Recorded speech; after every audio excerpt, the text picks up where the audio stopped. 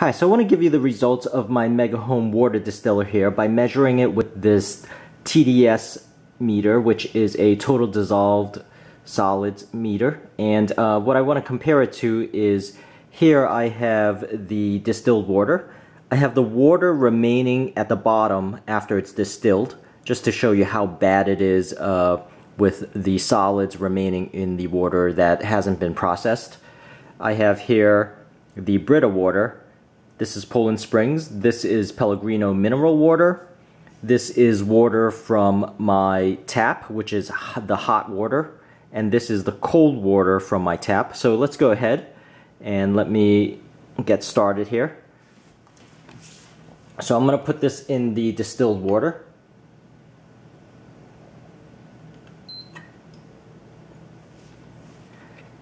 And you'll notice with the distilled water, it reads a parts per million of simply 1, which is quite awesome for the distilled water. So just goes to show just how good this Megahome water distiller is. And next, I'm going to show you the water that's remaining at the bottom. So let me go ahead. All right, so now let me show you the water that was remaining at the bottom. And I'll bring this over here.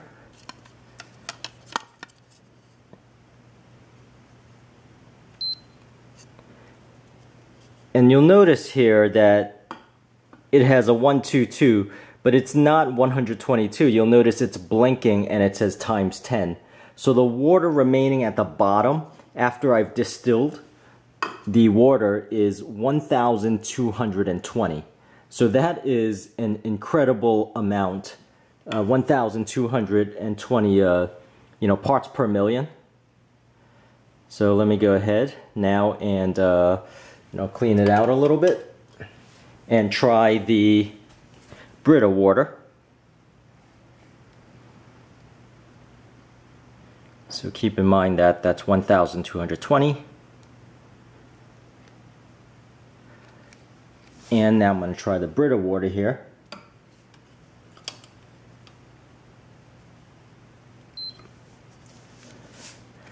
And the Brita water here is 299, and that's a new filter that I have in there. So the Brita water itself is 299, and let me go ahead and show you the tap water that was using. And I'll rinse it out with the distilled water, though it doesn't matter as far as the contamination, because it's such a little amount of contamination that I move from basically water to water. So you'll see that the cold tap water, which I ran for 40 seconds, and it was really cold water from the tap, was 323. And now going to the hot water tank water, which is the hot water from the tank, from the tap.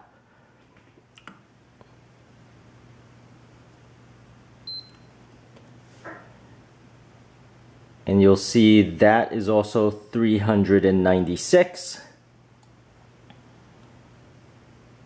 And now for the Pellegrino, let me just rinse it out here with the distilled water. And now for the Pellegrino, which is mineral water, so there's going to be some minerals in it.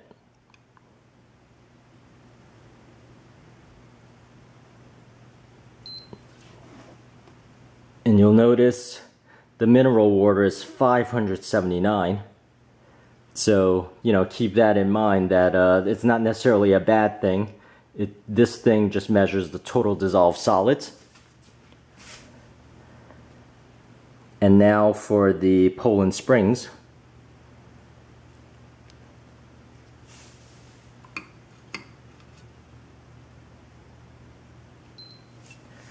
So Poland Springs, you'll notice the spring water is 38 parts per million.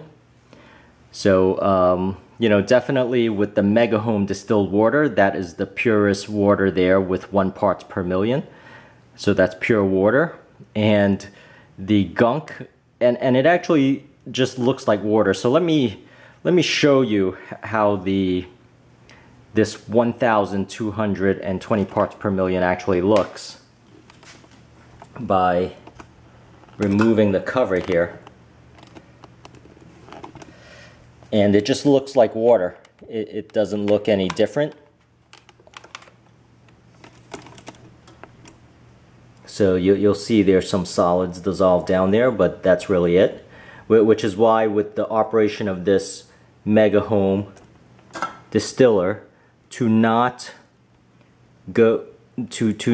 basically have it boil to completion, because you're gonna have, you know, a hard time of cleaning the gunk at the bottom when it burns into the pot itself.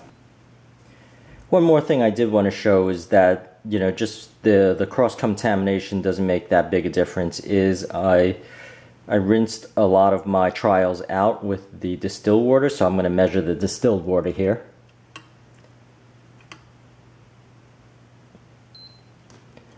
And you'll notice it is simply a 6, meaning that after I've, you know, done all these trials and I've rinsed it out with the distilled water, it merely added, you know, 5 parts per million to that. So as far as the results, you know, it's you know, pretty clear that there wasn't too much of a cross-contamination.